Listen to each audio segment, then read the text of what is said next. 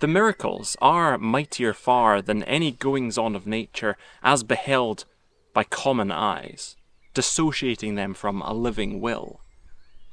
But the miracles are surely less than these goings-on of nature, with God beheld at their heart.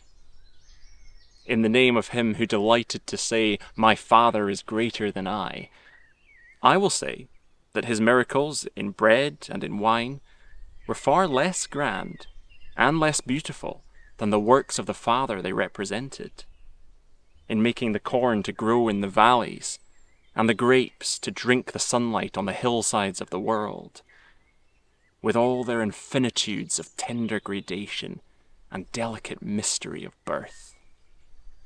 The Son of the Father be praised, who, as it were, condensed these mysteries before us, and let us see the precious gifts coming at once from gracious hands. Hands that love could kiss and nails could wound.